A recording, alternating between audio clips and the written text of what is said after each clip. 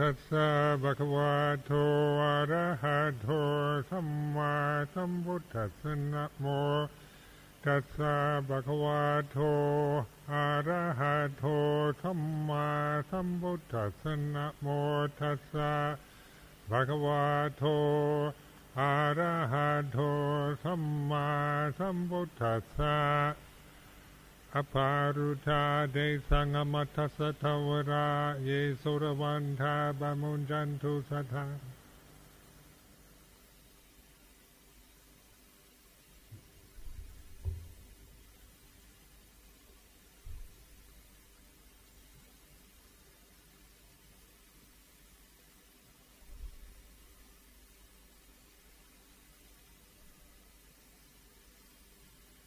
This is the observance night, and it's very auspicious to have Ajahn Sumedho and his monks and nuns here for this time, for this week, to support and help each other, encourage each other in practice, Dhamma practice in the monastic life. As Kalyana Mittas, the value of Sangha is that it's encouragement, support, underlying support, common goal, common aspiration, common tradition and form that we all use. Our Dhamma Vinaya, our tradition, is something that we all have in common, something that we can use to reflect our oftentimes the glaring differences and in terms of character, personality, nationality, etc. All the things that we can dwell on that are different. Though it's important to recognize the common bond, that which binds us together as a samana sangha.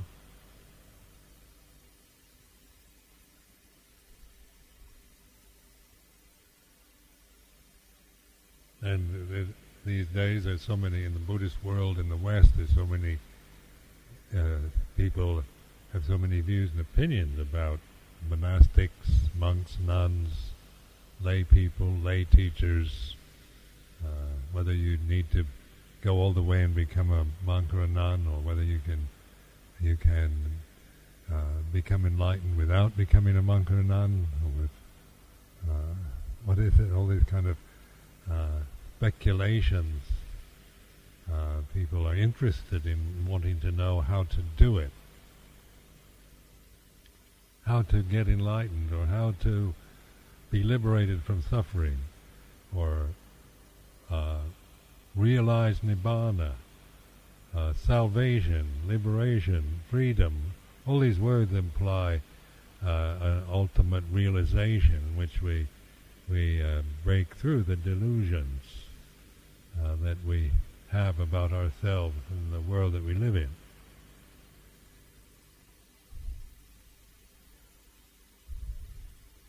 And the Buddha's direct pointing at the problem is the basic delusion we have, the avijja, the ignorance of the suffering, its causes, the ignorance of the cessation of suffering, ignorance of the Eightfold Path. And this is what, when we use the word avijja, it implies this kind of ignorance. Doesn't mean ignorance of in other ways, like not knowing things about worldly situations. But this is having not explored, investigated, contemplated, reflected, not having with insight penetrated the truth of the way it is, then our relationship to the world, to each other, to the tradition, or to the society, will always be a source of suffering for us.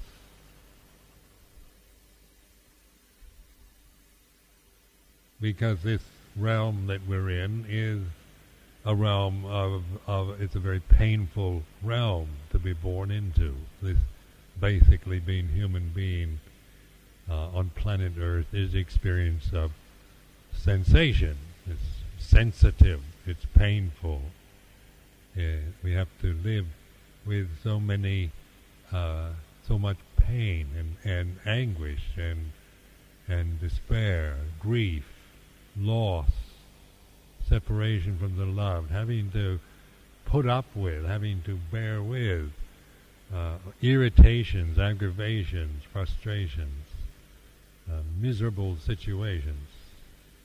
This is the aging process the body goes through, and the varieties of pain and sickness, disease, death, and all this is a part of this realm. It's the experience that we have when we're living in this realm as human beings. So this is kind of normal. There's nothing. I'm not complaining about it. I'm not saying it should be any other way, but we're recognizing that it's this way. This is the way it is. That as long as we seek to attach and identify with this realm that we're living in, with the body we have, or with the feelings, with the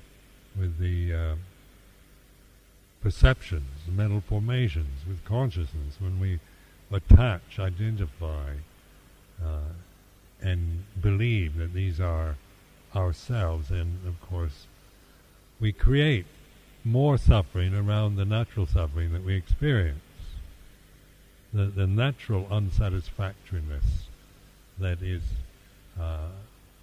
conveyed that is the nature of the conditioned realm.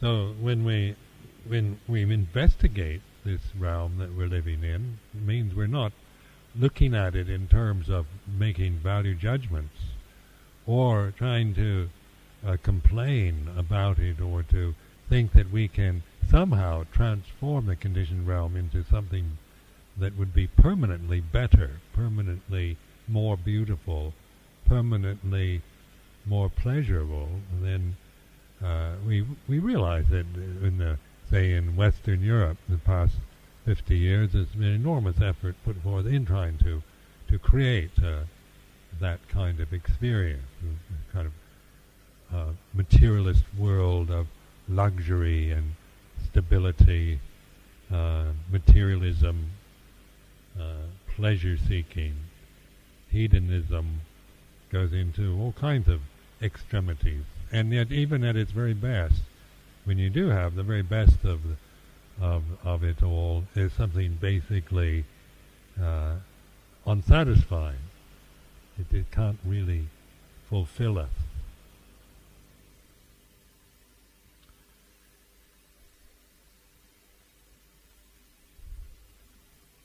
Also, we have an aspiration towards the ultimate realization, the basic religious impulse of human beings that is common to us all in every form of every human being that was ever born, has some kind of intuitive feeling that somehow there's more to it than just this singular existence that we're experiencing as this individual.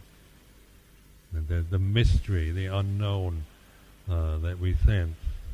There's something more, something magnificent, something marvelous in this universe, where our lives can get really involved with just trying to survive, just trying to get enough food, or just barely eke out a living, trying to make our way with it, trying to control the pain, the disease, the sense of loss, the fear of the future, the fear of death. We're just grinding ourselves into just an endless kind of survival creature. that gets depressed, disappointed, lost, and our lives become very meaningless and purposeless.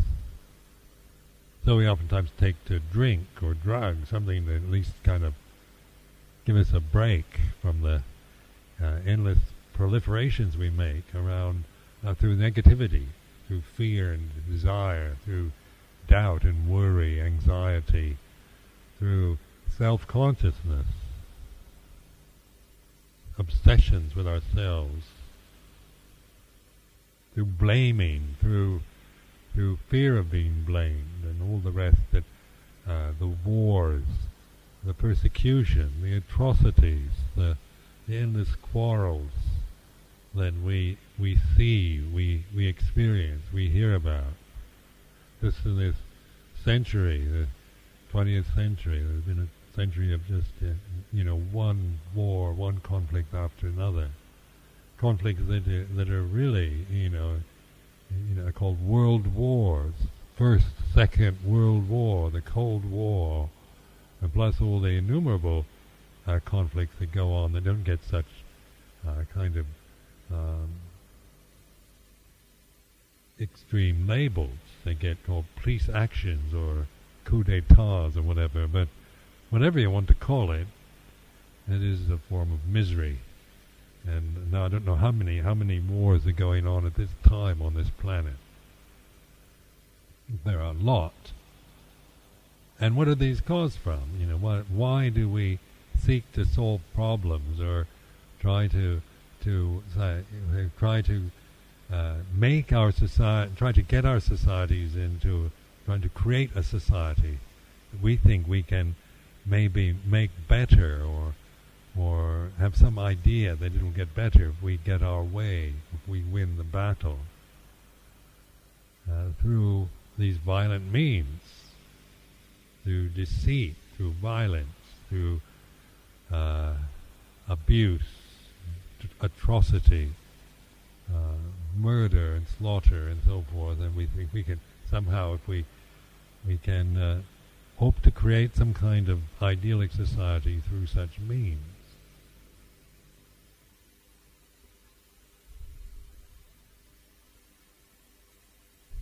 But in the monastic life, we're looking at the internal war that goes on in the mind. And so the conflicts that arise, let's say, in one's own mind in daily life. Because we have ideas about how things should be. We have, we would like everything to be harmonious and everybody to be honest and everybody to be helpful, courteous, thoughtful, respectful, good, generous, moral, and the society to be like this, and the world we live in. We'd like ourselves to kind of live up to these high-minded ideals, these high standards, and yet emotionally we can feel just the opposite. We can feel mean, selfish, critical. We can be endlessly blaming ourselves, blaming others,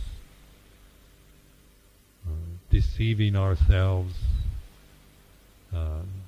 getting caught in very gross forms of desire and so forth, so that we have conflicts going on inside our mind. I used to find it very difficult before I understood what was going on, because I had high aspirations and high standards and ideals for my life, and yet it always seemed to be pulled down by my emotions,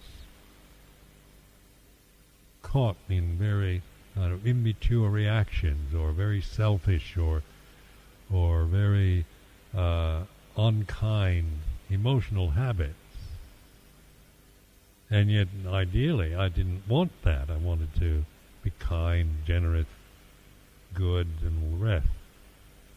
So then you end up with this judging going on, the intellect judging, the thinking the emotions are bad, or there's something wrong with me for feeling like this, for having these thoughts, for having these emotions.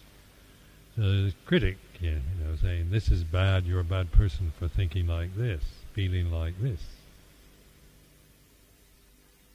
And so the conflict goes on, you try to justify it, you rationalize all kinds of things, you manage to deceive yourself a good part of the time, but this confusion arises, endless confusion, emotional confusion, and one just feels a sense of despair, hopelessness with oneself through trying to solve one's emotional problems through the intellect, or just trying to just suppress the emotions, try to deny or refuse to acknowledge them.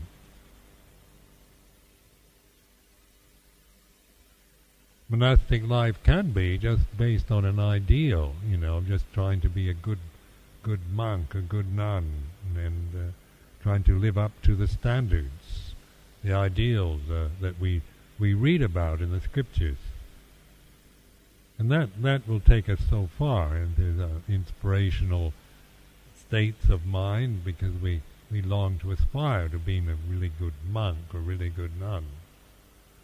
And then we're sometimes shocked and disgusted by our own emotional reactions or desires, low, selfish, animalistic desires that we can feel, that we also identify with and try to get rid of and deny. So, in the Buddha, to solve this dilemma, used mindfulness as the means. So mindfulness is sati is a kind of the key word for Buddhist teaching. And when we're practicing meditation, then we're using the intuitive ability of the mind. We're not rationalizing or analyzing anything, even though we can use those when necessary. But meditation isn't an analysis or a rationalization or a critique or a suppression or a denial of anything, but the willingness to embrace the moment, because the intuition is the ability that we have when we're receptive and fully awake and aware in the present. So when this 2 lines of Pali that I chant after the Namo Tassa, the gates to the deathless are open. This has been my theme song since I came to Amaravati 13 years ago. As many of you know, that's the theme song of Amaravati. The gates to the deathless are open.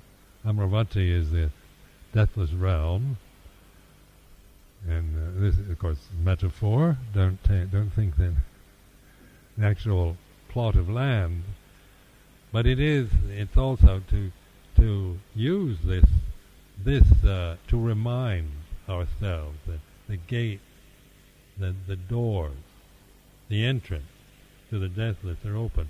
Then for those who listen, who pay attention. So the sodawanta is the ability, is one who listens. One who listens or sees, or pays attention, is awake. And it's not paying attention to a condition on like reading a book particularly, but it's this ability to be awake and aware in the present. To put that kind of effort into the present moment, to sustain this awareness, to listen, which is an expansive state of mind, isn't it? The conscious experience in the present is embracing the moment rather than discriminating, like concentrating on one thing and shutting out all the rest. like with samatha meditation, we tend to do that. We tend to concentrate on one thing and sharpen up the concentration through suppression. And then with vipassana, we're using this intuition, which is intuitive awareness, which is to embrace the present, the totality of it, the way it is.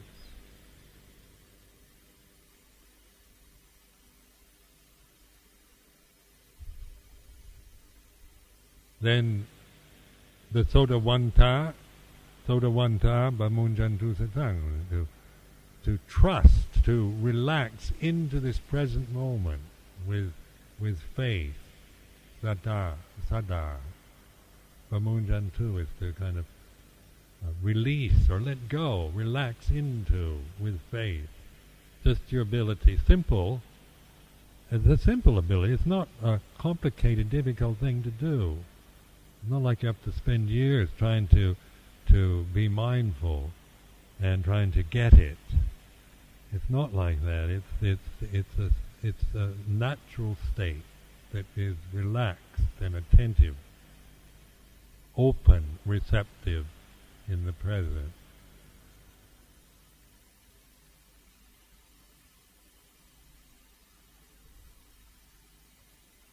So then when we trust in that, then we begin to recognize the way it is. For example, in the Satipatthana, the body, the feelings, the mental formations, the Dhamma, the four foundations of mindfulness. So, this is what's present here and now, isn't it? In every moment now, that here and now, the present, Paccuppanna Dhamma, is what's now, for as experience in the present, is the body, isn't it? We're all experiencing the body now. How do you experience your body? You know, if you analyze it through conceiving it as this and that, through the various kind of ways that we have, say, with medical terminologies or scientific terms, that's one way of trying to analyze the body as if it in an abstract way, through looking at charts, through looking at books on anatomy and physiology, or through intuition, isn't it? When we just open and observe the way the body is in the present, like this. So that's an intuitive ability where the mind is embracing or with the way the body is. It's intuitive awareness rather than rational analysis. It's like this. And so they use the four postures, the breath. The breath is like this. Sitting, standing, walking, lying down is like this. It's not criticizing or saying how it should be, but whatever way it is, whether you're walking straight or crooked, sitting erect or hunched over, or whether you're feeling pleasure or pain, or whatever, it's not really. We're not having a standard that we're trying to make ourselves live up to, but just noticing, beginning to trust in our ability to just observe the way it is, like this. So in that moment, and the body is seen for what it is, and our relationship to it has changed from seeing it from the sense of my body as we might look at it in a mirror with vanity, and how attractive or how old do I look, my complexion and so forth, or seeing the body merely in terms of the perceptions of modern science, and through analyzing it and criticizing it, or through feeling it, being with it. Because the experience of consciousness in this present moment gives us this ability to let the body be a conscious experience in the present, because of this intuitive ability of the mind. And then the Vedanānupassana is the Vedana, feeling, pleasure, pain, sukha, dukkha, tukkamatsuka Vedana. Because this is a sense experience, and the pleasure, pain, and neutral sensation through the senses, through the eyes, ears, nose, tongue, body. Mind, the mind, mental stage give us pleasure or pain or are neutral, as well as sight, sound, smell, taste, and touch. So we're now intuiting feeling or Vedana, meaning we're not judging it, criticizing it, but just noticing it's like this. Pleasure is like this. Pain is like this. Neutral sensations like this. Or through the eye, pleasure. When we look at beauty, pleasure is like this. Attraction, isn't it? When we see something beautiful, we feel this pull towards it. We feel attracted. Attraction is like this. When we look at something ugly, repulsive, repulsion is like this. Dukkha Vedana. Then neither pleasure nor pain is like this. And so it's the way it is. We're not making this up. We're not trying to fit experience into ideas we have about it, or so-called Buddhist ideas. We're actually observing the state of awareness, the way it is.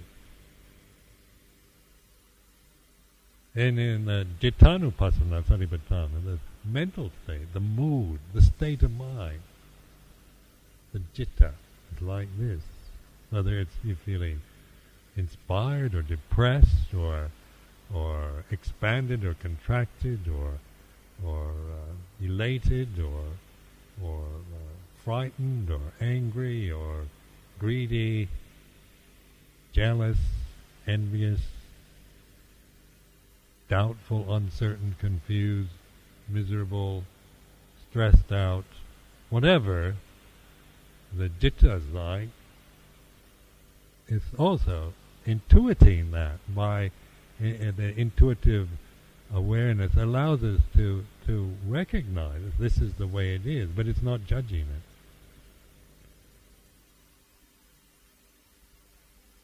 This is I find particularly a challenge to deal with Cittanupassana, because you say you're feeling angry or you're feeling uncertain or confused. There's so much resistance wanting to get rid of it and change it.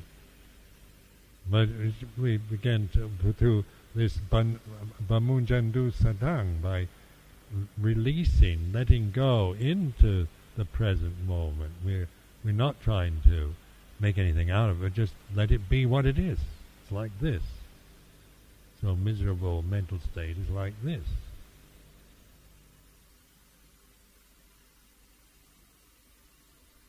Then Dhammanupassana Satipatthana. This takes us to the ultimate realization, where we realize the Dhamma is like this. The Amatta Dhamma, the deathless, is like this.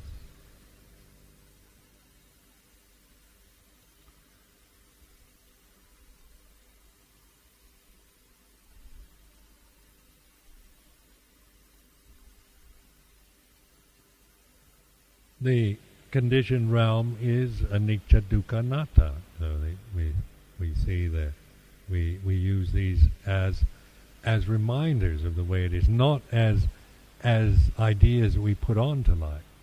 And I think this is one of the problems with vipassana, as Westerners tend to practice it, is that they tend to project these like the idea of impermanence onto everything, or suffering, or unsatisfactoriness, so that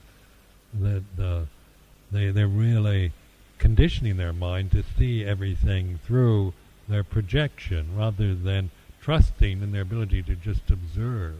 So anicca, dukkha, anatta, these three characteristics of existence, aren't positions we take in order to interpret experience, but they're reminders, help us to remember, to observe these characteristics as they're happening now.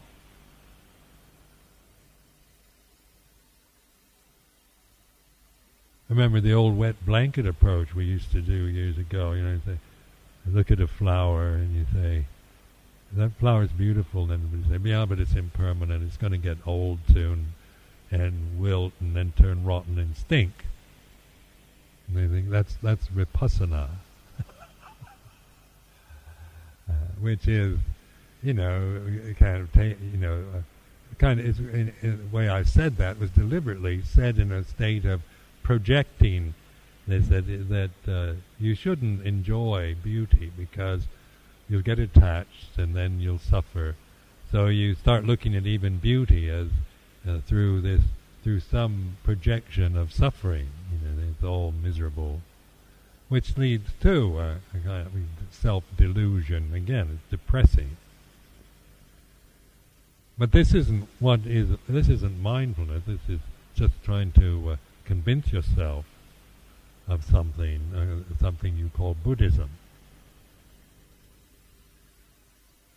So we're not trying to convince ourselves, but observing that beauty is attractive. It's the way it is. It's like this. It's not making any value judgment about it. Beauty is impermanent.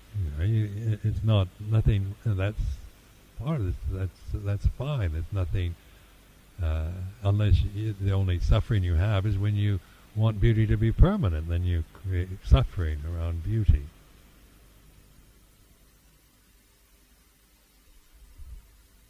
Misery and pain is impermanent, but it tends to seem permanent. Like when you're in pain, it tends to seem like, one is always afraid it's going to last forever. The idea of a hell realm, isn't it, where you're permanently in chronic pain, miserable pain that will last forever, is a kind of mental state that you have, that I have anyway, when there's a real pain, physical pain, or physical discomfort, or even mental pain. But with intuitive awareness, then the mind is in this receptive state, non-critical state of embracing the present, the pain or the ugliness or the pleasure or the beauty. And our response to it then is through accepting it for what it is. It's like this. When we say the way it is, it's like this. It's not. There's no judgment in that. It's a way of say, reflecting on it, just to not make any judgments about it. Pleasure feels like this. So you start looking at, start accepting the pleasure you're feeling, but not indulging in it. You're really aware of it. It's like pleasure is like this. Pain is like this. Neutral sensations like this.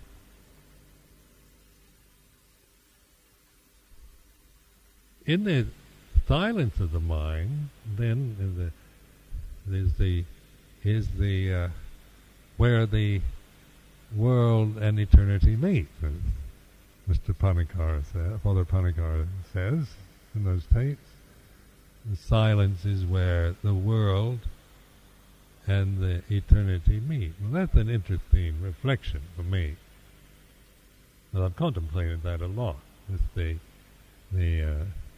because in the present moment, one can be very much aware of the world or the emotion or the state of mind, the agitated mental state that one is experiencing, or the physical sensations of the body.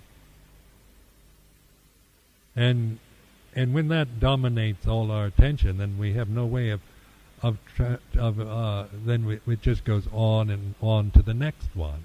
The world, the samsara has this kind of endless cycle feeling to it. It just goes around and around and around. And so as long as one's attention is only on the rupa, gaya, vedana, citta, then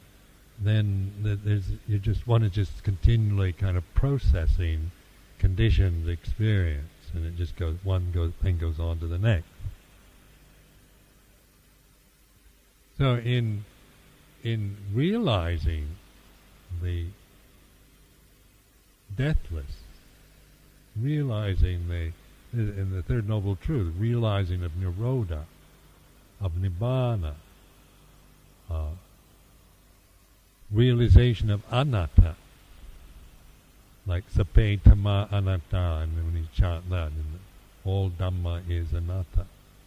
Realizing anatta, non-self, sunyata, emptiness, realizing nirodha, cessation, realizing nibbana, non-attachment.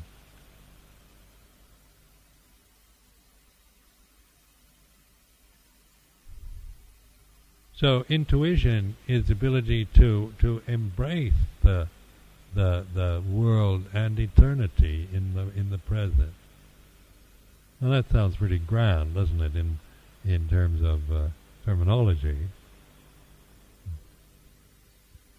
But through reflecting on it, that isn't such a rare or impossible thing to do. I mean, when you think of it in terms of maybe abstract thinking and your intellectual abilities, it does sound difficult. But in terms of experience, it's quite normal, natural thing to be able to do.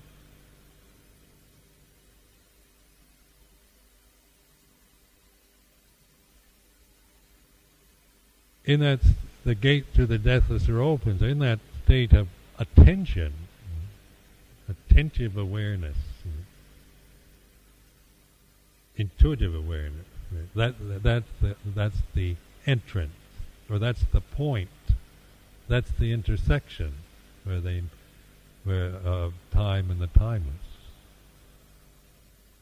and that's what we're able to realize in this human form, within the limitations of our humanity. We can actually realize and learn to trust in that still point in the present, which paradoxically is, as they say, the point that has no boundaries. So it's like a point is a dot, but it has no circumference. It's unlimited. And that's where we give up the thinking, kind of analytical mind, trying to figure that one out, and experience it, realize it through its mindfulness, way of contemplating, and way of opening to life. Meditation, in Buddhist terms, isn't a shutting down and trying to control and trying to kind of filter out all the coarse, unpleasant things, and trying to kind of support all that's refined in our lives. But it's willing to flow with life, because with intuitive awareness we no longer feel the need to control experience. If we're caught in just the worldly dhammas, then there is a need to control things. Because we just get so upset, or so confused, or so angry, or so resentful, or so disturbed by this or that we do have to control and exert a lot of effort to just try to survive in the world, because it's just too frightening, too many aggravations, too many frustrations in it.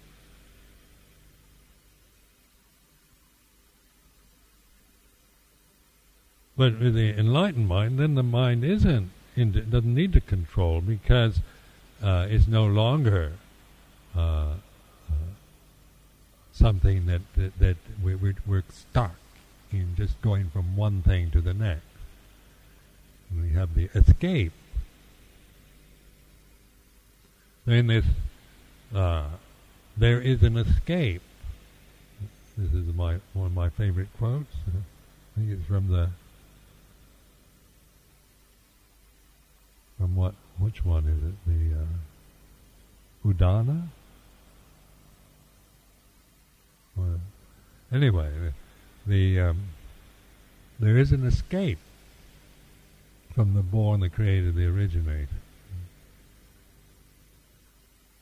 And so that is the world, isn't it? The world, the body, the feelings, the mental states, and all that. There's an escape from that.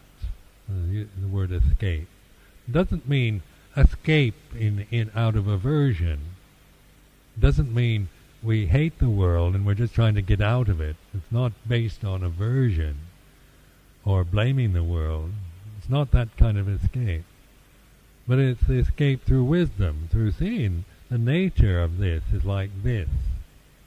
And that as long as we're bound into the conditioned realm, identified, attached, lost in it, then all the best we can do is try to control it for our own benefit. Make lots of money and try to buy a nice cottage in some pleasant place and try to,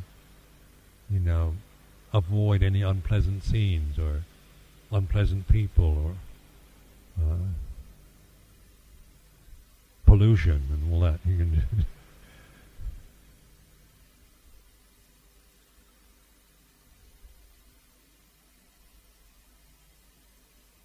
So instead of having to do that, say the samana, we look at our lives here as mendicants, which means that we lose our ability to control everything, don't we? We don't have any money.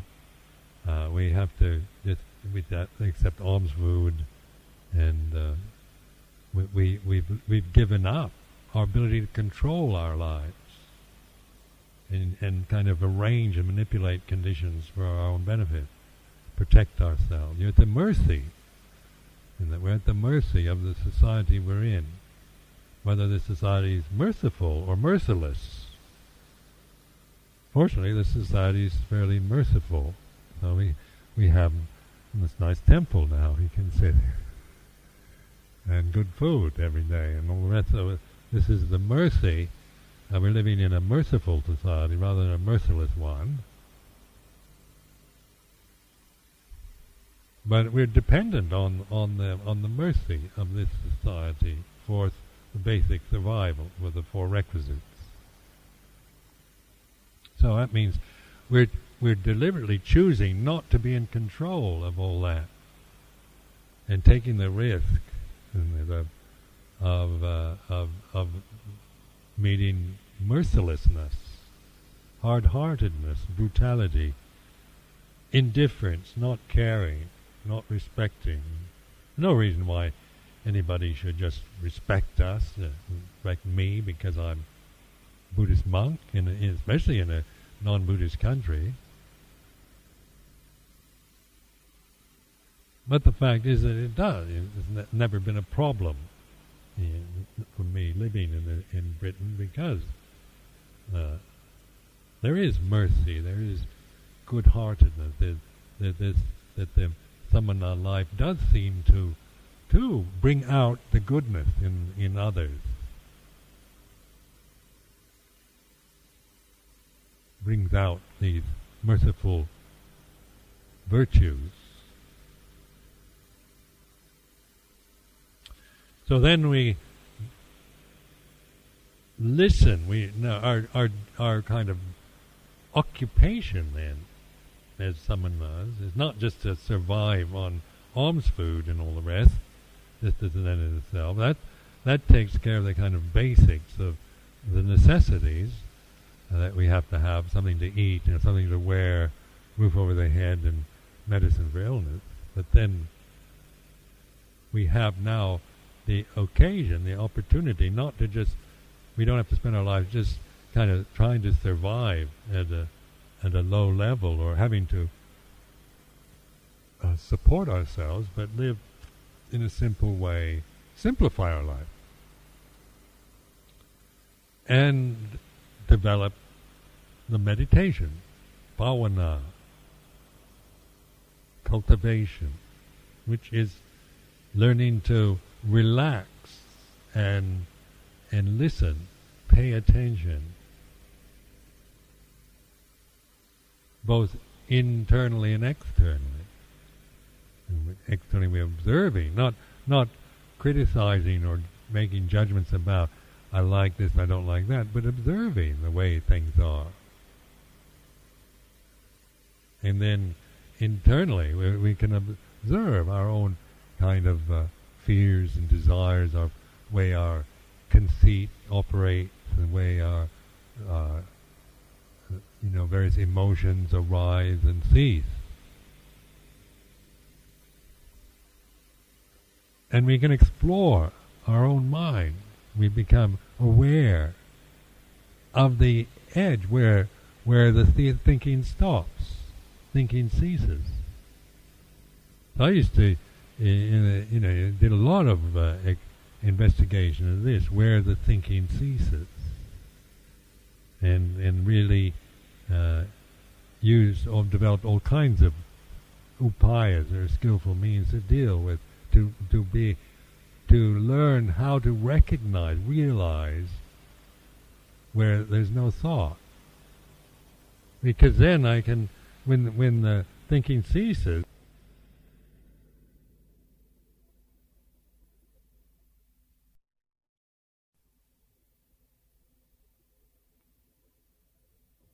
my feelings and my moods, making judgments, my intellectual mind's programmed to endlessly criticize my moods, my emotions,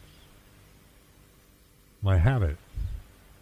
And so if I have no cessation of thought, then all I can do is try to kind of rationalize my existence as a monk, which isn't liberating. Isn't the experience of liberation. So the aim to recognize, first of all, I recognize the cessation of thought. We were talking this afternoon at tea time about doubt, and investigating the state of not knowing, the experience of not knowing, not understanding, doubting, uncertainty.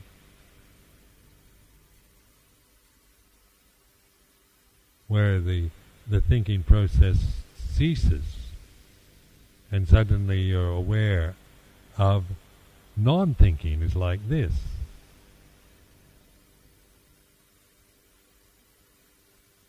The gaps between thoughts, the gaps between words. So then also I use this sound of silence. Developed this one, found very helpful, and many of you are using this now. I hope to good effect, but it also is a sign where the thinking mind ceases, where you're at the edge, where the conditioning of the mind is you're no longer caught in the conditioning of the mind, and where you can, and as you rest into that sound of silence more, relax into that silence, then you can really know what you're feeling. This is the level of citta that you're experiencing in the present. Whether you're feeling the mood is happy or sad or pleasant or painful, whatever, confused.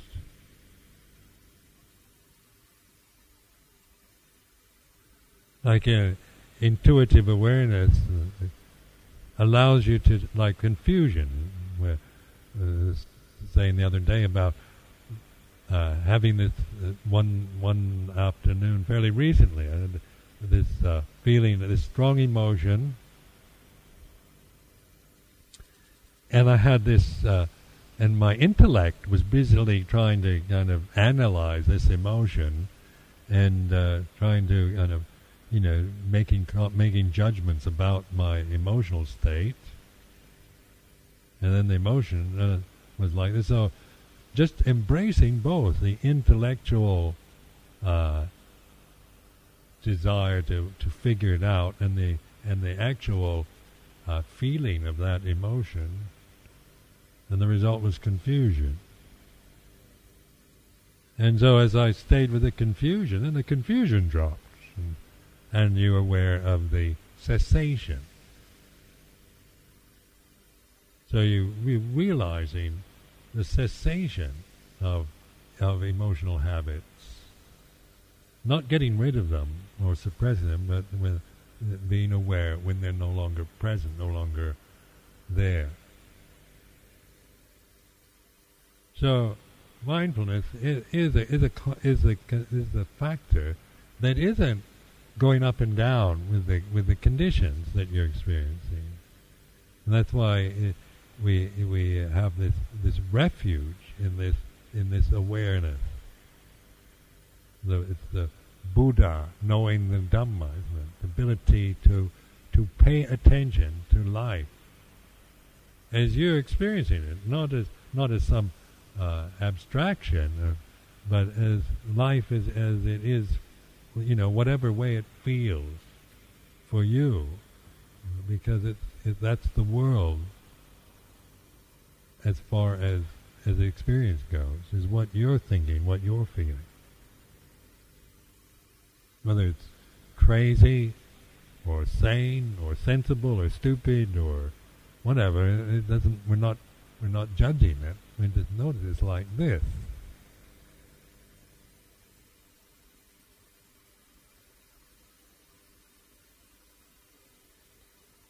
So there is the escape from the created, the conditioned, the born, the originated.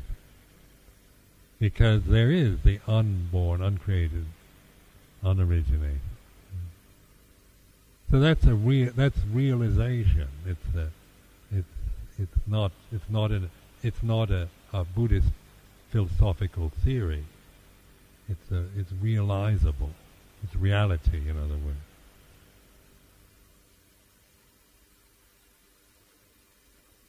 Now I'd ask myself in my monastic life over the years, I said, this has to be something practical. It just can't, like oftentimes religious teachings get exalted to the point where you feel you no longer can make them work.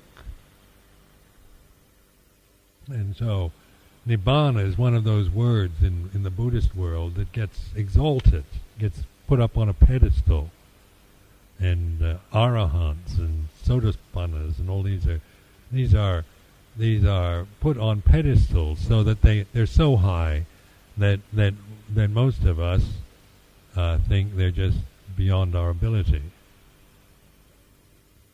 But then, is that what the Buddha was teaching? Worshipping something on a pedestal. That we have faith in something up on a pedestal. Is that what he was teaching? Then any religion, golden idols, or you might as well worship, beautiful golden goddesses on pedestals, something. if you're into worshipping things on pedestals, but nibbana isn't something refined, but it's subtle. So it's asking us to pay attention rather than to refine ourselves. So realization of the cessation, how does that work as a practical thing in your life? And so I'd try to witness that, in the cessation that goes on in my mind, the way things end in my mind. And I notice when I really pay attention, and it's easy enough to see with with words, with thoughts. His thought moves quite quickly. Or I develop these deliberate thoughts, and then think in a deliberate way, so I could observe the gaps, the interstices, spaces between thoughts, between words, and the end. But then the emotions kind of linger, don't they? They hang around. They have a lot of inertia. They're not like, they don't move so quickly. So you're stuck with oftentimes moods, with feelings in your mind, in your body, in your heart, feeling of sadness or despair or resentment. So then the intuitive awareness of that feeling is like this. And you go right into the feeling, totally embracing the emotional feeling, not judging it, analyzing it, but just letting it be like this. Like grief, for example, the loss of somebody you love. It's like this. Like when my mother died, I really explored that sense of loss. It's like this, rather than just trying to smother the emotion or ignore it. I really determined to grieve, to really know this feeling, embrace the whole emotion of grief, and then through that, then it naturally ceased. It wasn't repressed or forced, and I realized the cessation of a condition. I saw, I witnessed, I was there when it ended. So that's putting it into practical, and then into practical realizations. Nothing fantastic or all that difficult about it. Just your willingness to do that, and your trust, your confidence that you can do that.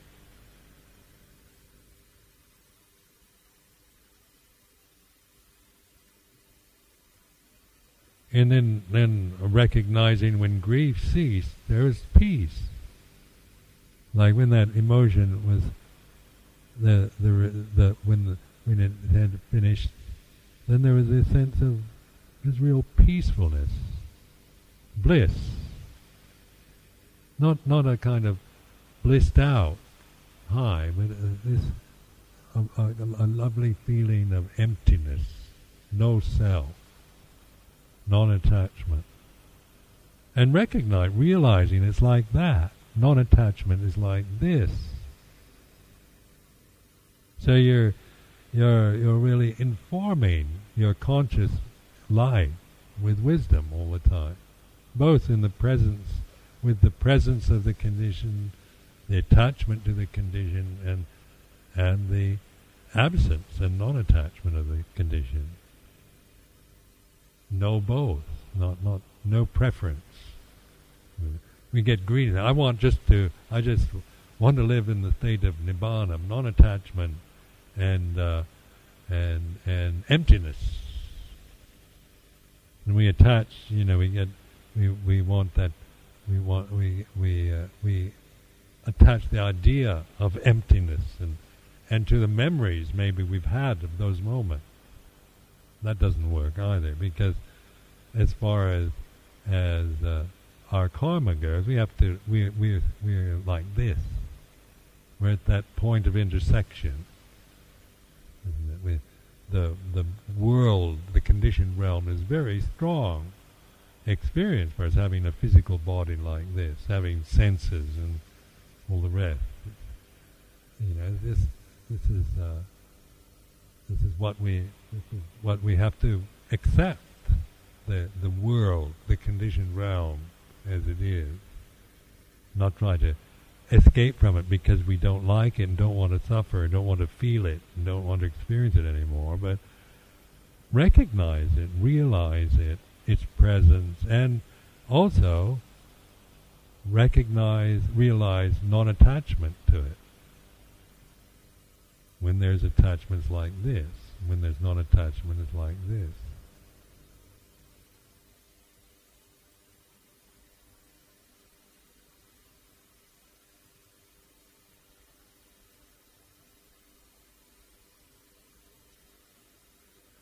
With meditation too, there's so many theories and views and types and that about it. And oftentimes we make it sound so difficult and so like years and years of hard work and sacrifice.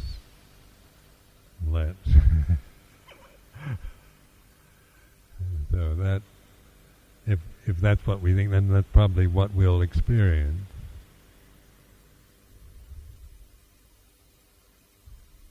We create that, don't we? That's the world we create. That we're, and then we tend to. That's what we tend to experience then.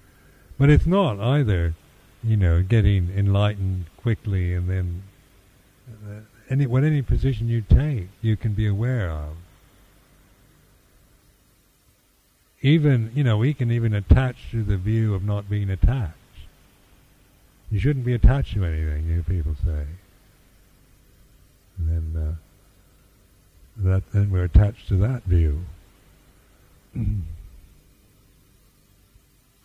Or all the views about meditation, about samatha, you have to get this, then do vipassana, and then the pure vipassana, and views about all kinds of things that the views aren't necessarily the problem, it's the attachment, it's the commitment, the attachment, taking refuge in views that blind us. So even attachment to the view of non-attachment will blind you. So I used to try deliberately being attached to things just so I could realize and know what attachment's like, and deliberately attached. Really,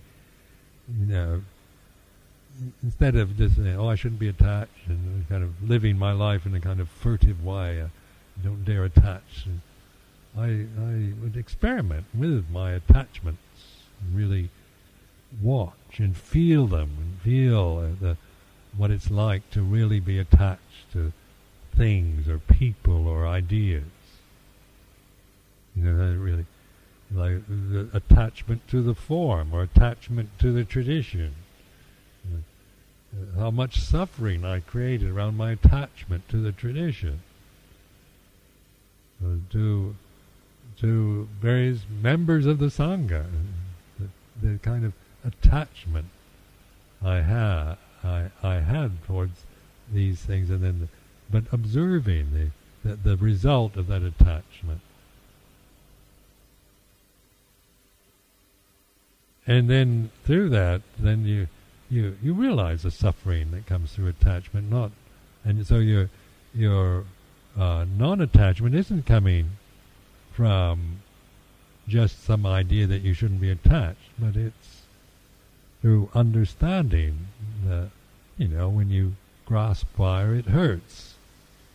The actual experience of it, you naturally let go. Naturally don't attach to things that hurt when you know that they do. But if you don't know that, then even attachment to the best of the conditioned realm, attachment to Buddhism, attachment to monasteries, or attachment to traditions, methods. None of these things are the problem in themselves. It's the attachment, upadana, danha upadana, that is where we are most blind. You can see, never trust anybody that points to the condition. don't attach to that view either.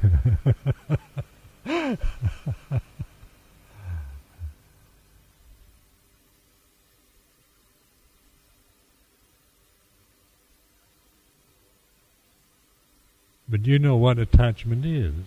What does it feel like to be obsessed, to be really attached to views or opinions or people or places? What does it feel like where you feel this obsession about them, compulsion, where you feel very anxious if they're ever threatened, or you feel angry, or you feel indignant, you feel jealous, you're worried, anxious about this and that because this changes, or this your pet, your favorite, your commitment, your everything is bound up in this, and it might be threatened, and you feel yourself going crazy with resentment or anger. That's attachment. That's the sign of attachment.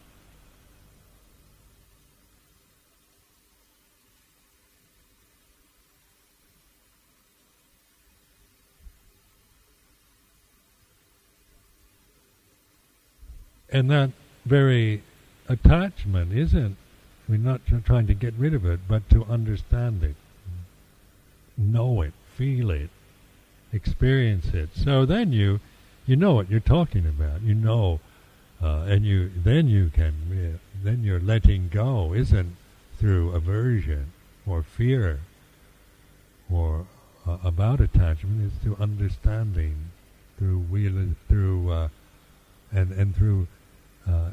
realizing non-attachment is like this. Non-attachment is cool. It's joyful. I notice in monastic life, I get a lot of joy from monastic life when there's no attachment to it. When I start attaching to anything in this monastic system, then I don't get much joy out of this life. I could blame the monastic life, or blame others, or something. But then I know better. Know that if I'm experiencing monastic life as onerous or difficult or hard or whatever, then it's because of an attachment I have. Where is that? What am I attached to then that's making my life so joyless and so miserable? And then I try to see, I investigate there. What am I attached to now that makes me suffer like this?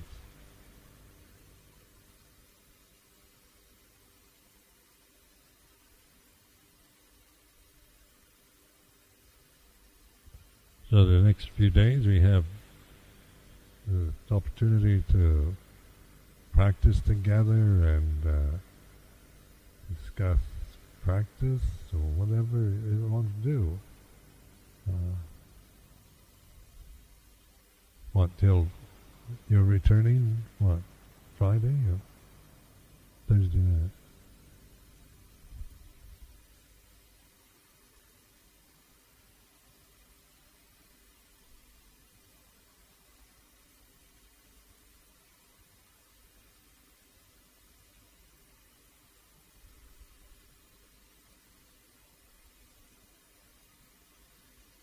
So I think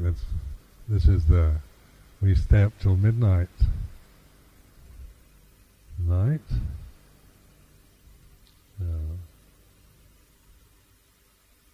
You're all invited to participate.